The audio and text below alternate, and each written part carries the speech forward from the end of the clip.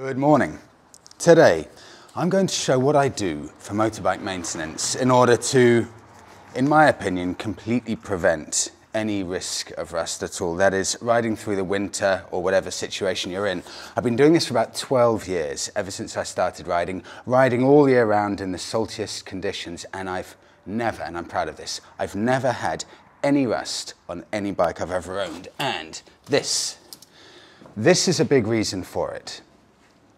GT85. It's a magic spray, and it is the mechanic's best kept secret. It's got something in it called PTFE that coats onto any metal surface, it lubricates, and it pretty much prevents rust. So here's what I do to protect my bike from all of the elements. I've taken the tank off purely because I was slightly changing my phone mount setup, but it's also a good opportunity, if you do take it off, that you can get into all of the nooks and crannies. So here's what I do. Spray everything, apart from, of course, the brake disc and anywhere near the brakes, but just literally spray everywhere, including, importantly, underneath. Get down really low, spray everywhere, don't be shy with it. I mean, just have a look at this. That is rust from 2 days on the motorway, the brake discs. That's what these salty elements can do. This is why I love it. It cleans a bike, so if you live in a flat, you don't need to worry about having a hose. It also lubricates all of the moving parts, so they last longer. And of course, it gives everything a nice shine, whether it's the metal or the plastic. Everything gets a brilliant shine with this. It does everything. It's pretty much the one thing I always use on my bike and always have done. A cloth. Spray everywhere. While that's just soaking in everywhere for 5 minutes or so, wipe down the bits that you don't want to spray because they're too close to the tyres and the brakes. I'll show you one more bit as well, just on the top of the tank. So if you've got the tank off, just spray in all those bits that don't usually, get to see any of this maintenance and protection spray. All the wires, everything, doesn't matter.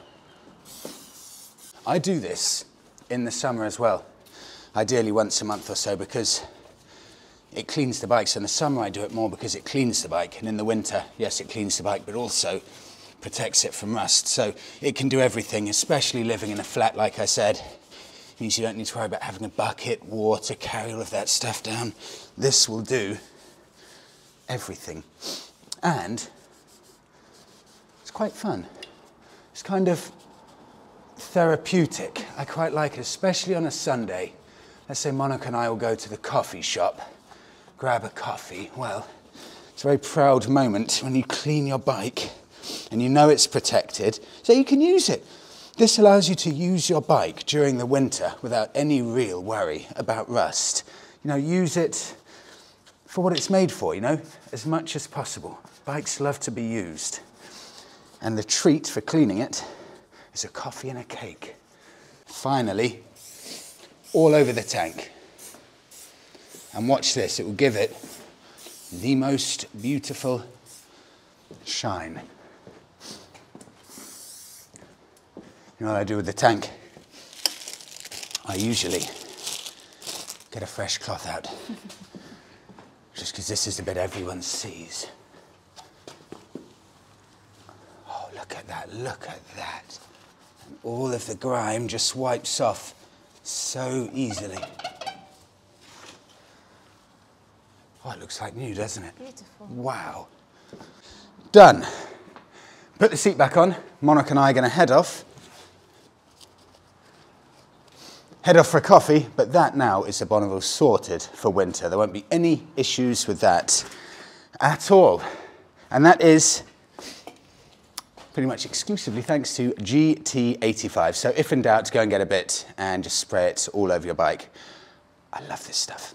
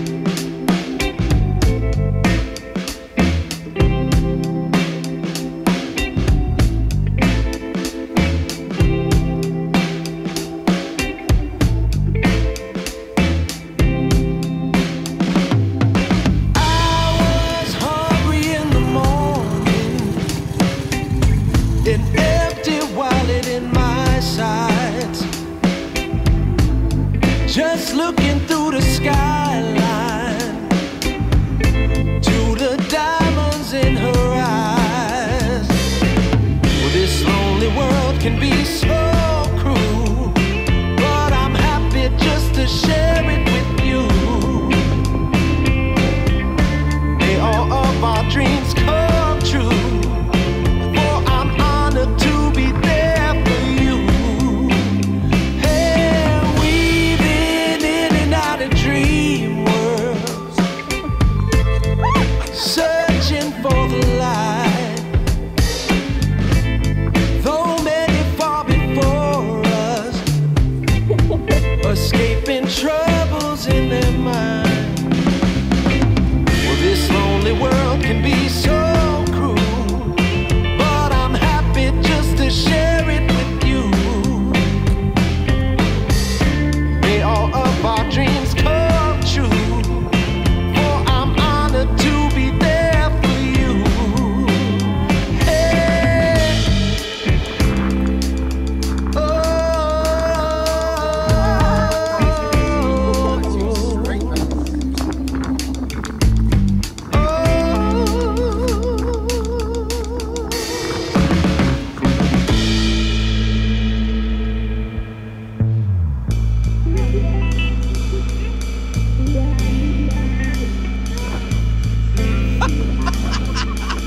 what is that?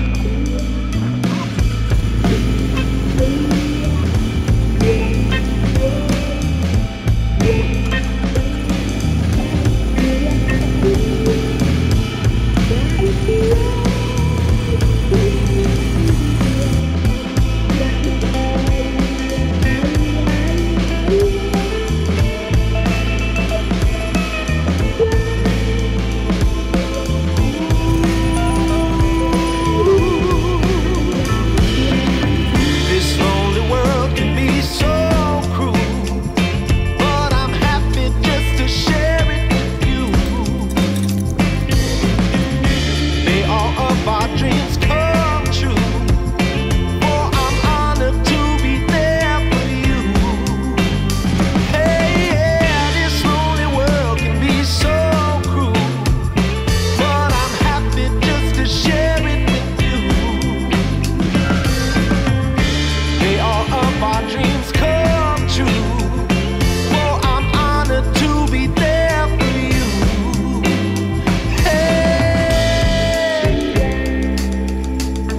oh,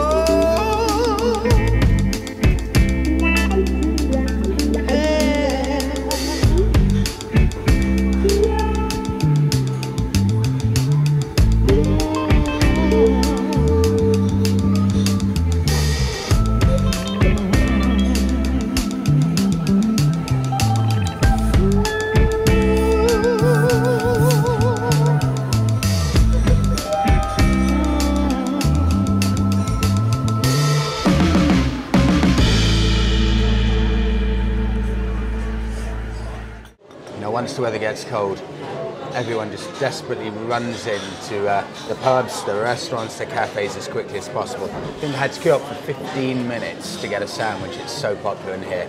Ipswich Food Hall, if you're in the area, it's a lovely way to spend a Sunday. I'm curious, do you ride in the winter? Do you tuck your pride and joy away for all of the cold, salty months? Or do you do what I do? Do you just spray it down with a whole load of maintenance spray and just actually ride your pride and joy through the winter with all of the grit and the salt and everything like that? I honestly have found that I've never had a problem with it, but I do know a number of people who have a winter hack.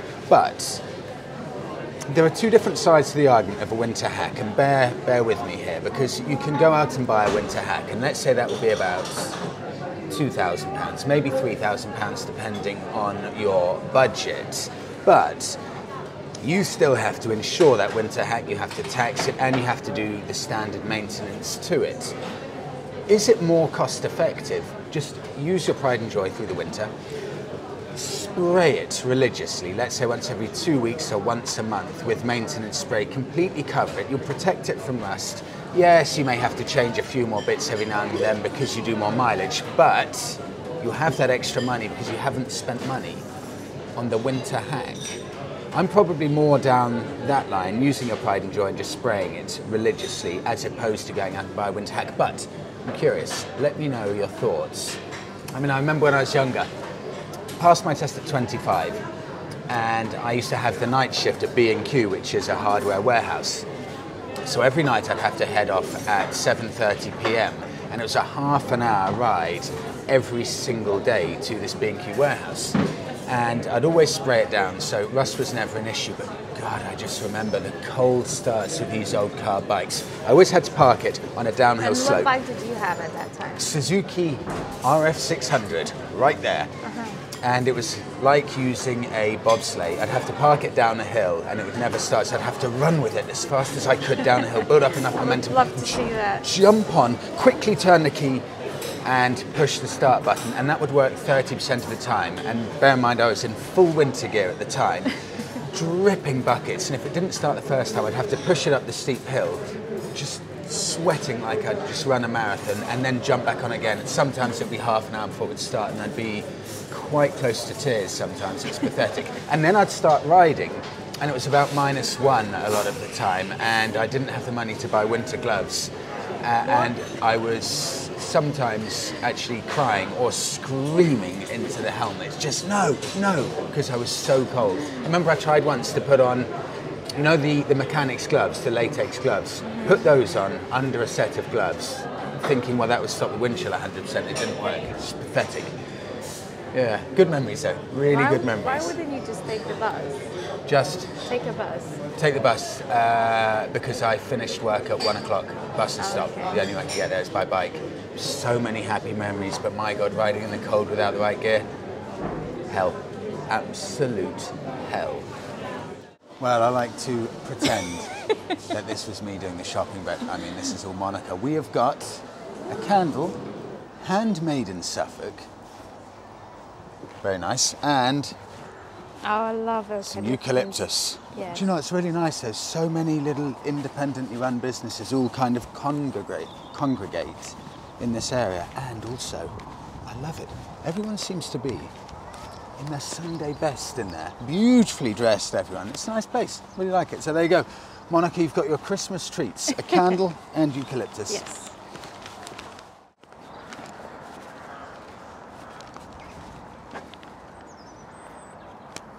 Do you know, I think this is perfect timing. I've just felt a few drops of ice cold rain, so it's good timing. Monica, We don't have panniers. have you planned on how to carry this back? Oh, I forgot that we don't have panniers today. Okay, this will be an experience. It's okay. It's Well, just I a say it's short- okay. We'll manage. It's just a short ride. It's. I'll have to leave that up to you, obviously. Okay, it's fine. Just squeeze it between us. Okay, we'll wrap it up there. Thank you so much, everyone, for coming along. It feels brilliant being back in the UK. I'm now completely acclimatised to this freezing cold weather. Thank you so much, everyone, for coming along, and we'll see you all in the next one.